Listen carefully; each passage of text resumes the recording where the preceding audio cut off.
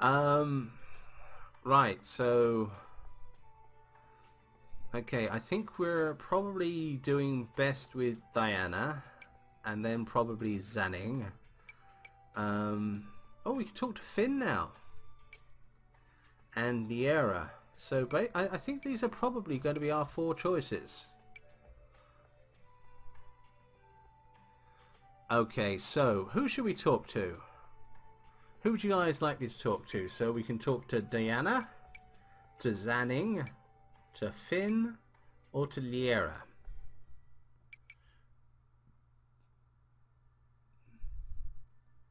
The gutter is the best place to be, let's be honest with you. Okay, Finn it is.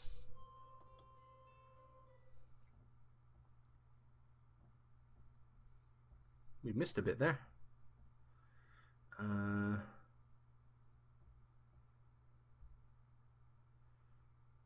Okay.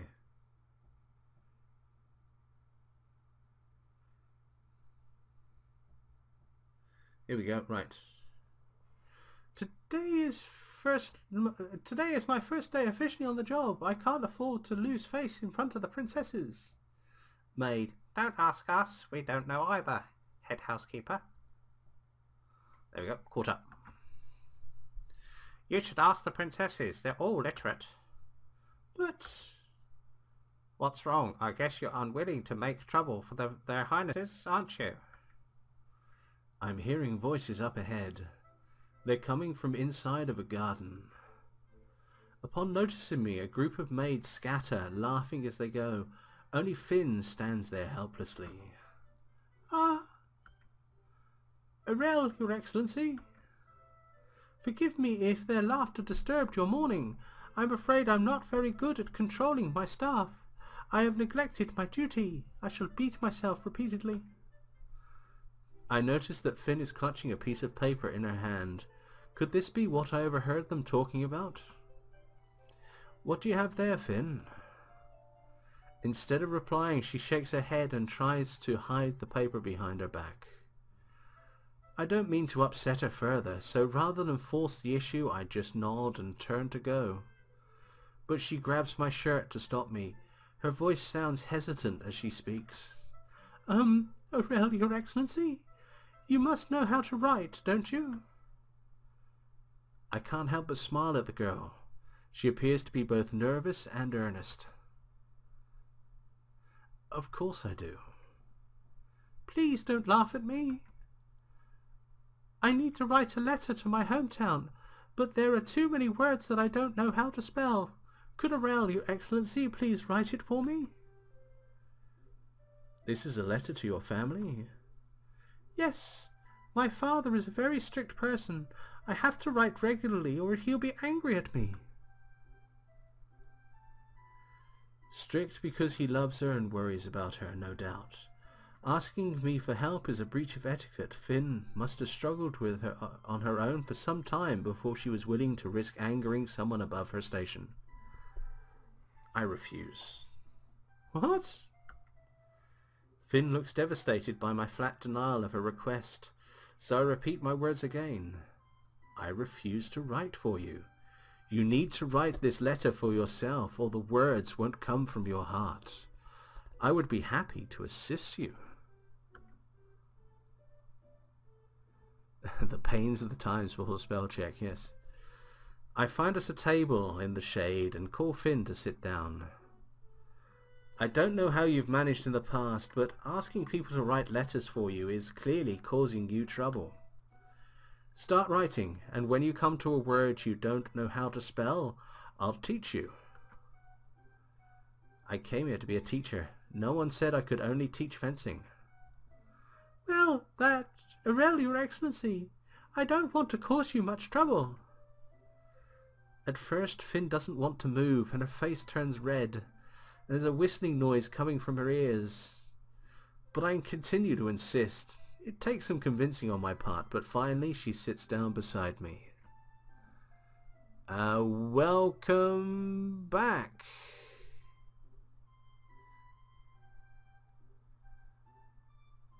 The garden is full of magic. Even the sunlight and temperature are carefully controlled by magic. The perfect surroundings sometimes make it hard to stay awake after you sit down. Finn asks a lot of questions at first, but as time goes on she starts to get drowsy. Finally, after a long period of silence, I look over and discover she has fallen asleep.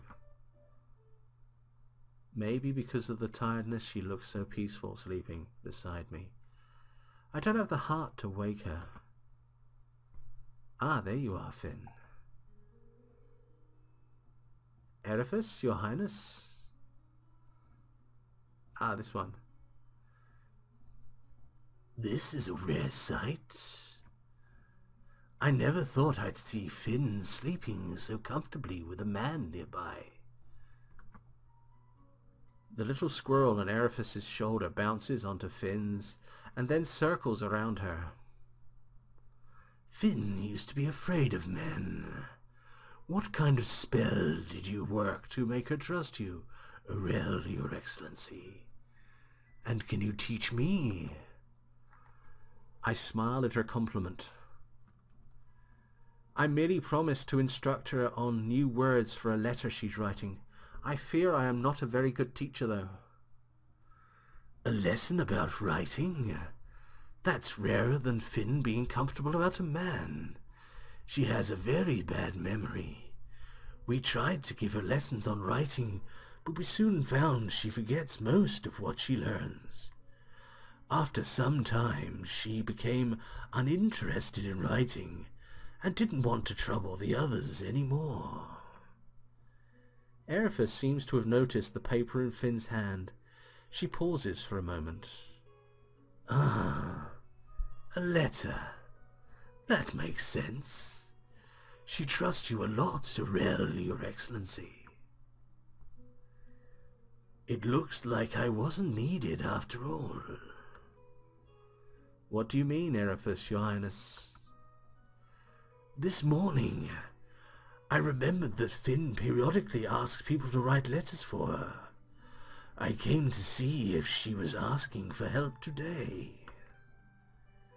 As she talks, the squirrel jumps onto Finn's hand and tries to drag the letter away. No matter how hard it tries, it can't free the letter from the sleeping girl's grip. Eriphys just watches the little animal without stopping it. Finally, she seems to come back from wherever her mind had wandered. With a snap of her fingers, the squirrel stops tugging at the letter and looks to its master, awaiting orders. I have some advice for you, Irell, Your Excellency. You obviously don't get it yet. The first rule of the Oblivious Garden is nobody talks about the is that nobody leaves of their own free will. The second, of course, is that nobody gets in of their own free will either. Do you understand, Irell, Your Excellency? No one in the garden has any contact with the outside world in any case. Eriphys reaches down and strokes the paper with her fingers. I know you don't get it yet, but helping Finn may do more harm than good in the long run. I hope you have the strength to stop helping her before she gets hurt, Irell, Your Excellency. Come on, Chestnut. We're going back to the library. Anyone who didn't pick on that, basically any letter she writes to her father will never be delivered to her father. The squirrel's eyes watch me as it returns to Eriphys's shoulder, almost like it wants to fill in whatever Eriphys wasn't saying. Though it's a fine day today, one might catch a cold sleeping outside. Isn't that right, Finn? On that inexplicable note, Eriphys walks away, taking her pet with her. Yes, it is. It's very sad. Just then a cold wind blows through. She is right. Finn shouldn't be sleeping out here if the temperature is dropping. Finn, are you awake?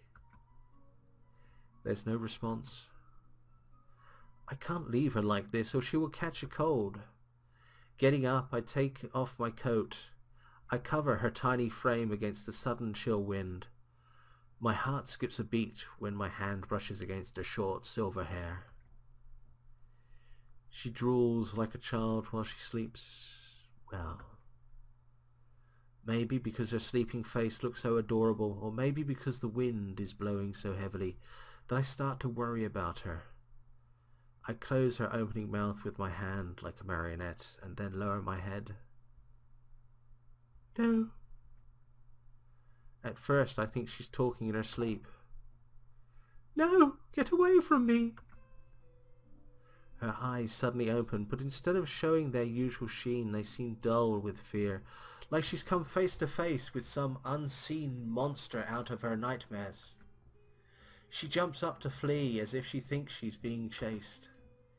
In a panic, she trips on her skirt and falls onto me. While it's true that she is small, I wasn't expecting to have her to catch her. We both crash to the ground. Why? Why? Keep away from me! Her face is flushed, her eyes are filled with tears, and she keeps struggling. At this point, she is hopelessly tangled in her skirt.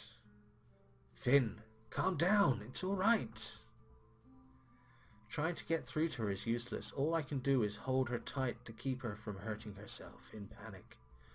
Her skin is hot and I feel her pulse pounding beneath her arms I'm holding on to. Rather than soothe her, my touch only seems to terrify her more. She grows more and more frantic, and some of her hair becomes tangled in my jacket. Some small strands of her hair are pulled off by her frantic behavior and then fall like raindrops. Sorry, Irell, Your Excellency. The unexpected pain of having her hair torn out snaps her back to reality. Her eyes are filled with tears and her clothes are a mess. But what I'm coming to recognize is standard behavior for this Hundle maid. The first thing she does is apologize to me. Please don't be angry with me. I'm afraid of having men touch me, so...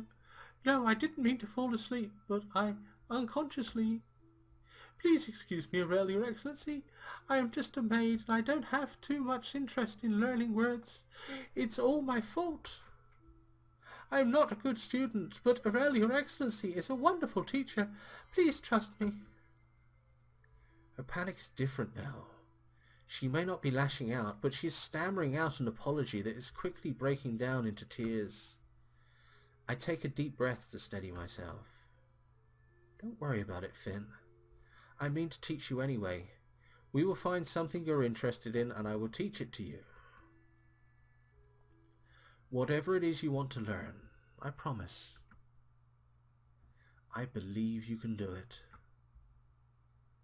Still sniffling, she smiles at my words and then hurries away.